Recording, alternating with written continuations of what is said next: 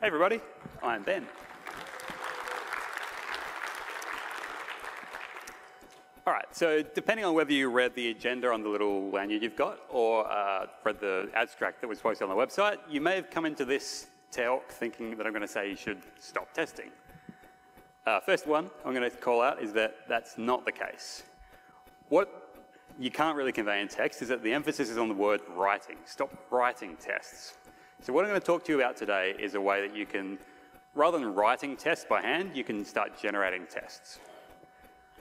Before I get into it, all these sponsors come in to make today happen, Telstra Purple one of them, and all the sponsors, the sponsors are volunteers, speakers, you guys, everyone's showing up. Without all of those happening, today doesn't happen, so it's really good to have everybody in the room.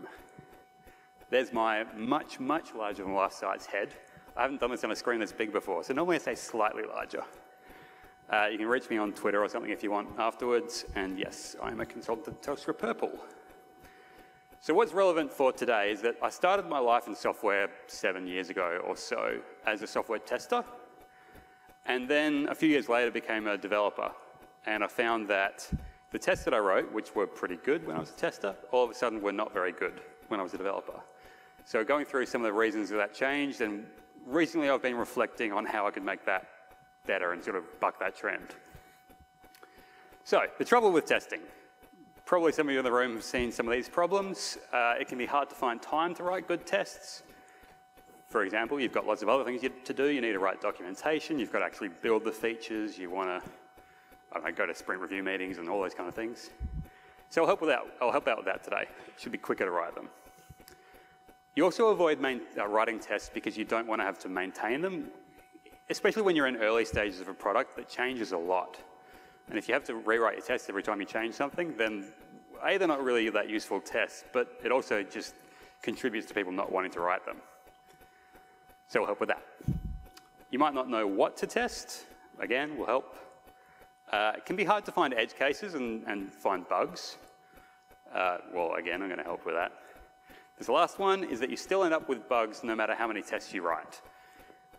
I don't know if I'll be able to necessarily help you with that, but at least give you some ideas, and at least you won't have to write the test yourself, so no wasted time there. So the technique I'm going to talk to you today about is called model-based testing. Anyone in the room done it before? I know at least one. And only one. Okay, cool. So it's new for most of you. Basically, model-based testing allows you to describe a system in a way that a computer will understand so that a computer can test it for you. Like all good things, it starts with 3 steps, and the first step, step 1, is to create an abstract model. That is the model for the model-based test. Abstract model is a bit of a weird way to phrase it, so we'll start by making the abstract concrete with an example. We'll talk about a stopwatch. Imagine the old school stopwatch with a time that goes around, a start button, a stop button, well, probably the same button, and then a reset button. And we think about what states this stopwatch could be in. So for me, I've decided to model this with a 0 state, which is when it's sitting at 0, a running state when it's turning around, and a stopped state when it's not. And then you think about what you can do to move between these different states. So in our case, we've got 2 buttons on the stopwatch, a main button and a second button. Now that we've got these states, we essentially turn it into a diagram and draw some arrows for how it works together. So you can see here we've got a 0 state, press the main button, and we end up in a running state. The great thing about this diagram is you can show this to other people and figure out really early if your assumptions are wrong, if you've modeled the system correctly, or how it should behave. So a picture is great because you can show that to anyone, your neighbors, your uncles, your nieces and nephews, your product owners, business analysts, sorry, I can remember that word, and testers. Anyone on your team can have an opinion on this. A picture is worth 1,000 words, or in this case, it's worth 1,000 tests. We talk about how we want to bring testing forward and shift it left. And if testing is really about giving us confidence in the products, then doing it as early as possible is the best thing we can do. So back to our example. How does this help us write tests or not write tests? Well, if we look at one in isolation, you can see we've got a 0 state, which is our initial state. You press a main button, which is an action, and then a running state, which is the final state. If you're familiar with like DDD tests or given when then acceptance criteria, this is your given when then. All this diagram is those acceptance criteria drawn together, joined up. You can model pretty much anything as a finite state machine. It's really useful for user interfaces because they are state machines. They have a state that they're in. They don't do anything until you make some action, and then they end up somewhere else. But it's not just user interfaces. You could also model your business logic and those kind of things. Like if you've got CQRS, you can fire commands and do queries to check the results. Like I said, you can model your business rules. This is an order, for example. You don't want these to be too complex. So if you looked into this ready for shipping state that's on the screen, you might think there's actually a lot of stuff that happens in the background, but we're trying to write these tests from the user's perspective. So ready for shipping is probably enough for their point of view. You can model anything, user interfaces, business rules, or dogs. This is my dog.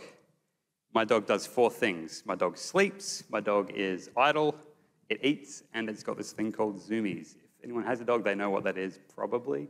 If you don't, it looks a bit like this, running around randomly in circles. I don't know what causes a dog to go from idle to zoomies, that's why I put question marks there. But I know that once it's been in zoomies, it goes straight to bed. So one nice thing about graphs in general is we can represent them in ways that a computer can understand.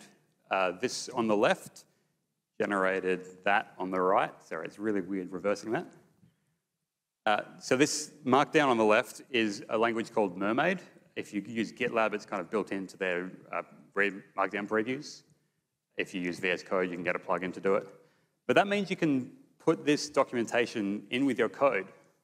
So it all stays together. It's easier to keep it in sync. Another example is using a library called XState. I've never done it on a screen this big. That's probably big enough for you to read, but if it wasn't, the important bits are here. So you start with, well, you list out your states. You say, in the sleeping state, on the wake up event, I go to idle. And one nice thing about XState is that it's got a little visualizer tool where you can click around and actually do things, which is kind of nice. It's really good to visualize and share that. And you can just play around with it. So you can build this JSON object basically and test your system, make sure it works the way you expect. So I mentioned XState. There are a couple of other tools you can use for model-based testing. Some of the more modern ones that are kept up to date are GraphWalker, which is a Java library, but it's also got a visual graph, like a visual tool to edit those graphs. AltWalker has a wrapper around that for .NET and for Python. Simulator I haven't used, but I know it's a thing, and XState is probably the one I've used the most. So my examples use XState, but we're not really going to talk too much about the tools today. There are a whole bunch of other ones that are like enterprise tools or stopped being maintained 15 years ago kind of thing. So it's not a new concept. So step 1 was to create an abstract model. Step 2 is to help the computer out. Computers are really smart, but they don't know everything that we are trying to do. They don't know how to test the system, but once you tell them how, they can do it for you. So we've got to tell the system how to test it. In this case, we need to fill in the actions and the assertions. So you may already have a test that looks like this, where you click a submit button and then look for a success message to appear. These are the important bits for us.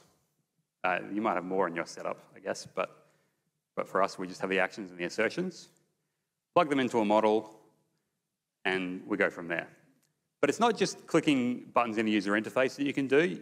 This example using curl, we call an API and check the results. So you can test your APIs as well as your UIs.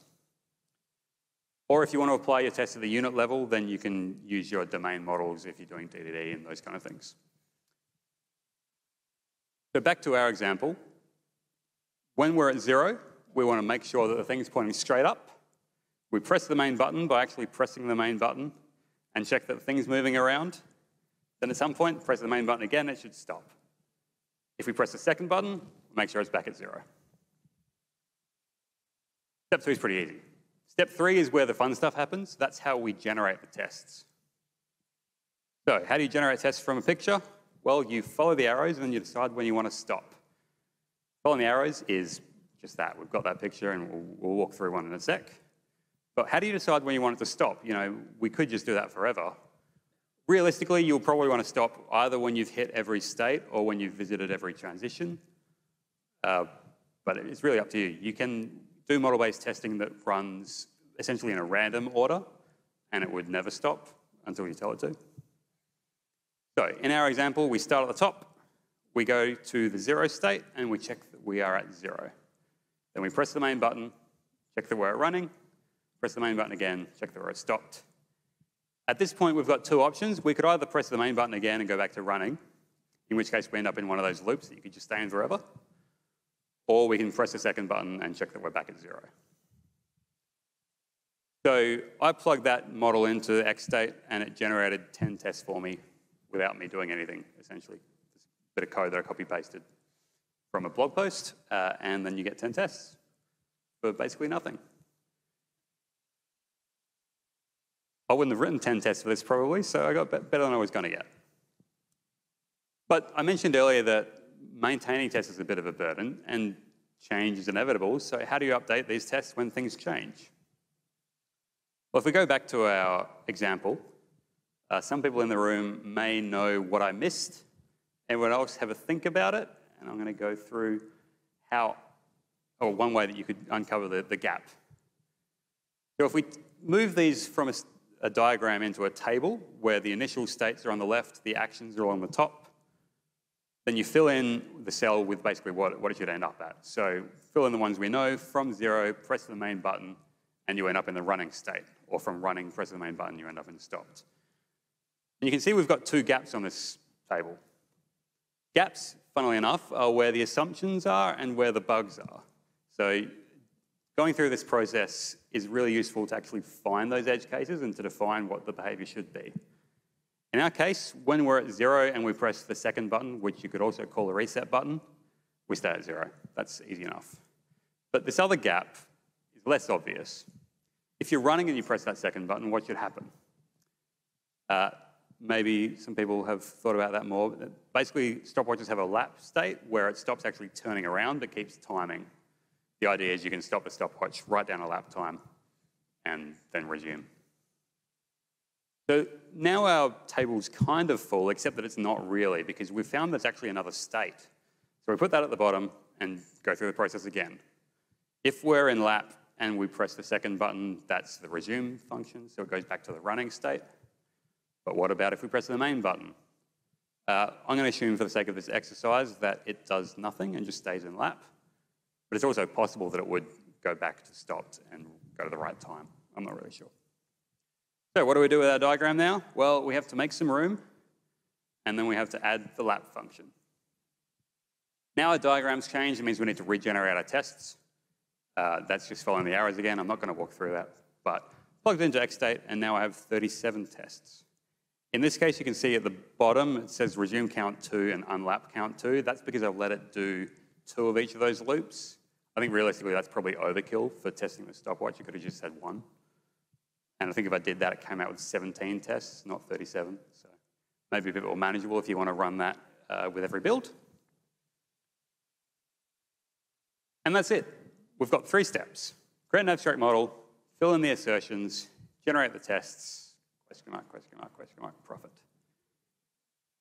That's what we're here for, right? So model-based testing comes with some challenges. There's a learning curve. That's a new approach for almost everyone in the room, except for me and one guy at the back. There aren't that many tools around, and some of the ones that are a bit old. So I went over some options that are reasonably new and maintained. And it can be hard to get the model right. As you saw, I modeled a stopwatch and still missed something. So I guess you've got to keep that in mind. My suggestion would be to make your model simple because they're easy to get right. You're not going to try and test your whole application, just parts of it. There's no such thing as a perfect model, there's only a useful one. But with these challenges, you get a whole bunch of benefits.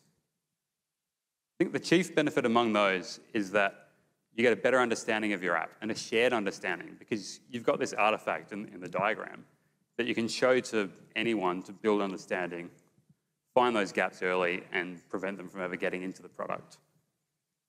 The next one is that you get better coverage and finding edge cases. In this sense, it's not coverage as in code coverage. A model-based test doesn't care how many if statements you've got. You've modeled it from the user's perspective, so you're getting the user's perspective in terms of your coverage. And it also helps you find edge cases, like we just went through. It's quicker to write tests because you didn't have to write the tests. And it's really easy to make changes. You just update the diagram and it all works again. So in my view, model-based testing is the logical progression from automated testing. We started in a world where we had manual testing. A person would write out a script and then manually go through those steps. Then we thought, actually, computers are kind of better at that. They're faster at it. So we'll still write the tests, but now we'll let a computer go through and execute them. Whereas with model-based testing, we let the computer even do that step. So the computer will generate them, and then it will execute them. Basically, stop writing tests, because computers do it better than you can. Thank you.